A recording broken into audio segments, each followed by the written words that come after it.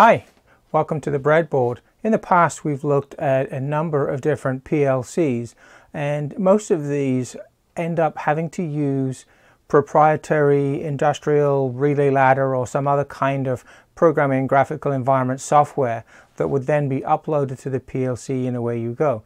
One of the trends that's been happening over the last while is more going towards an open source kind of environment. We've looked at things like the Siemens IoT 2020, for instance, in the past. Now, specifically for this video, we're going to look at some new products from Barth Elektronik. That's Elektronik with a K, not a C. So it's a German company, and they sell exclusively through RS Components. What makes these PLCs noteworthy at the moment is that they have now been made open source. Not only have they been upgraded to a full 32-bit ST microcontroller, they have also had their firmware opened up and made available for programming using different languages. In the past, with the older versions of the Barth Mini PLCs, they were programmed using a Micron programming environment, which was a graphical design tool very, very similar to many other PLCs. What's happened now is that Barth has opened up the programming environment and introduced two more programming environments for you to use. So not only can you still use the Micron environment, but you can now also use the Kyle C programming environment, which you can download for free for these PLCs, but you can also now use the Arduino programming environment. Barth has been very, very active in trying to make their PLCs available to pretty much anybody. Their prices are really good. Right now they range, the particular ones we're looking at, from about 89 euros through to 110 euros. There are three models that we're going to look at, and we'll see the details of those in a moment. But what's more important is the fact that Barth Engineering has taken the effort to create a seamless environment and integration into the Arduino programming environment. This is a really good news for anybody that has grown up using Arduinos, using the AVR micros or ESP8266s and things like that, in that now what you have is the exact same hardware for industrial, automotive, marine and other environments, where you would have to program it using some proprietary and fairly closed IDE, to now having this completely open Arduino IDE, and all of the ST micro functionality then becomes available to you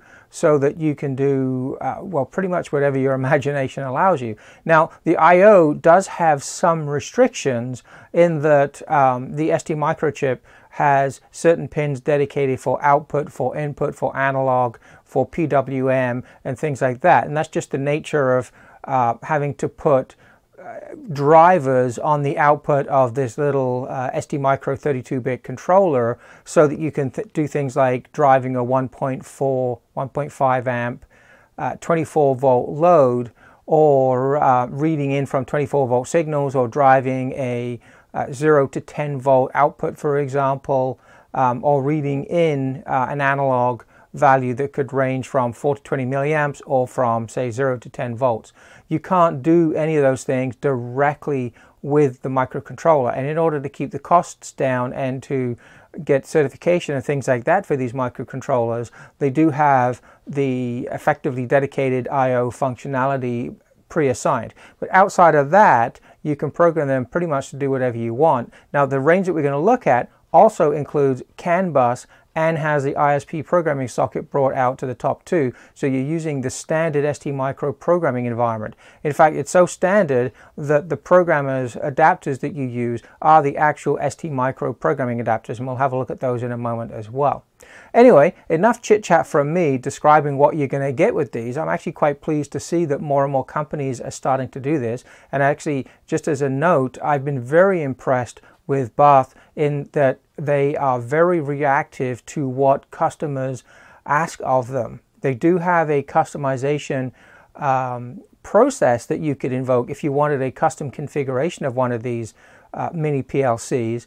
But even out of the gate, I know that it wasn't very long ago that I was talking with RS Components about whether these things would be better with an Arduino programming environment as an additional option or not, and then a matter of a few months later it has now been released, and made available to anybody that wants it. And for the price, you know, these things can be used in the home, as I said, automation, marine-based facilities, fairly harsh environments. They have CE certification right now, and Barth is actually going through the process of getting these boards also UL certification for sale in North America, which will be great once they've got that. They already have UL certification for some of their older mini PLCs so that they can be sold in North America, but it's an expensive and lengthy process to get that certification, and these PLCs are new to the market from Barth, so it will be a little bit longer before they actually have that certification in their hands.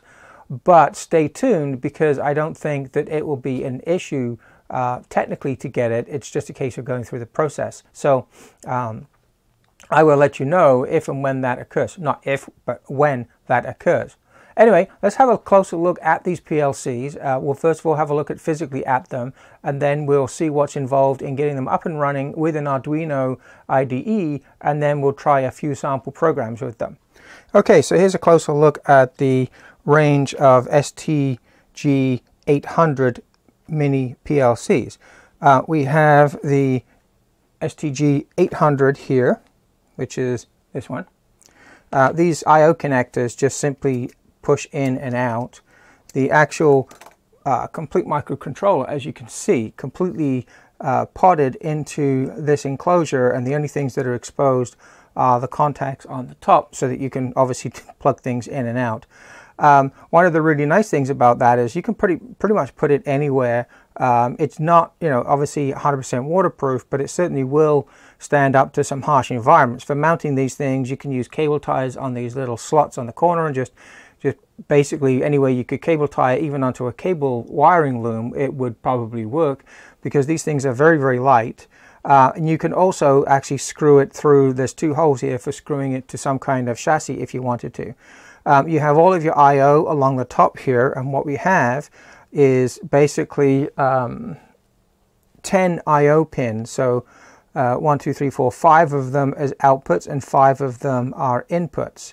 We have the CAN bus interface and power supply, and we have RS TTL232 interface up here, so that you could connect that to some other communications devices if you wanted to. And also there's the ISP programming header, and then we have a user LED that you can use for indicating status. Now the STG800 has the 10 I/O as 5 of them. Let me just get the specific details for this one.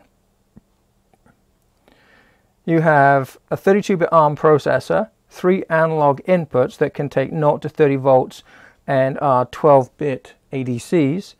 It has a event counter that can run up to 25 kilohertz, pulse and frequency counter inputs up to 40 microseconds. It contains 4 solid-state outputs that can handle 24 volts and 1.5 amps easily. It has a PWM output that is 16-bit PWM, 1 hertz to 25 kilohertz.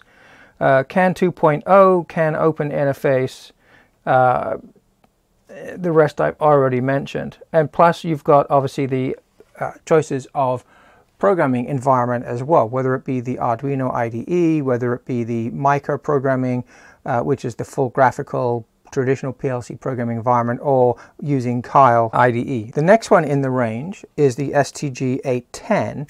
Now this one basically has the same specifications as the STG800, except that it has an addition of an IRDA interface. So there's a little window here so that you can use infrared programming.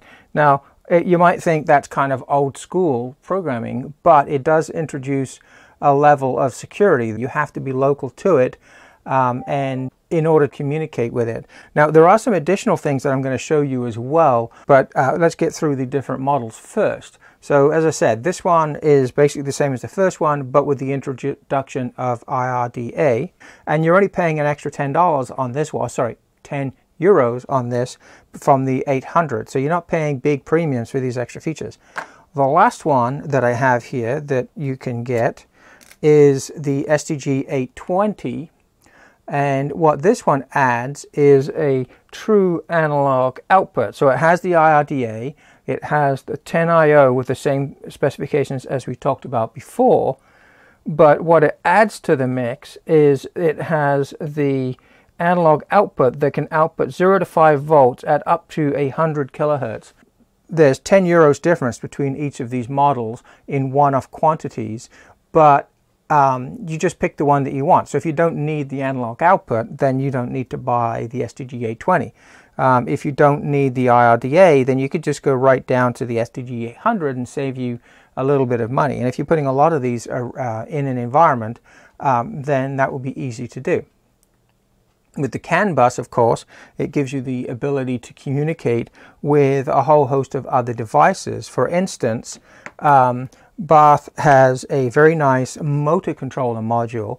Now this one's been around for a little while. It's the STG700, and it's in a very ruggedized enclosure, and you can program it, and it has all of the I/O and everything else like the other ones do. But it has a stepper motor controller built into this, and it supports the CAN bus so that you can communicate with it from a remote device. But the one special feature I mentioned with the STG810 and 820 with the IRDA interface is that Barth has come out with a parameter programmer. Now what this is it's a battery-powered programmer with a small touch screen on it that allows you to use the CAN bus or the IRDA, it's got CAN bus interface and IRDA interface, and it will actually allow you to interrogate one of the STG 810 or 820 or any of them with the CAN bus on them and read and update parameters in effectively real time, like on a live system if you wanted to. So it's called the hand-sized parameter programmer with CAN IRD interface for all Barth Mini PLCs. The other display that I have here on the stand is this one, which is not a programmer, but it's actually a full, it's called a DMA20, so it's got a little 2-inch display on here. It's not battery powered, so it won't power up right this minute, but we will go through it. And what this is a versatile CAN bus based touch display for panel mounting, and it supports all of the Barth Mini PLCs. Now obviously you need to have the ones with the CAN bus on them, and the only two interfacing here is you've got a USB probably for power if you want. It's got an IRDA interface. Actually, if you look at the back, it even tells you. So you've got USB, don't know if you can see that very well with the reflections. You've got the IRDA interface, and you've got your CAN bus interface. And this is actually designed rather nicely to be able to just simply screw one of the microcontrollers right on the back of it. So this is designed to be chassis mounted. You can just put it straight onto a panel of some kind. Some thumb screws here just loosen up. It releases the top, and then you could just push it through and clamp it onto some kind of panel very nicely. If you want the PLC to be local to it, you can just screw that to the back of it and away you go. This is the programmer for them, and as you can see, it is a standard STMicro ST-Link V2 programming interface. So we have a USB interface to go to the PC, and we have the header that then you actually get this cable to plug into the STG 800 through 820 to be able to program it. So very, very easy, all fully supported devices. Let's go and have a look at what it takes to get the Arduino IDE up and running to talk to these devices, and we'll get the infamous blink sketch running. We'll see whether you need to change anything to make that work, or whether you can just literally drop in the blink sketch and hit run and see if it actually will flash the user LED. So let's go check that out.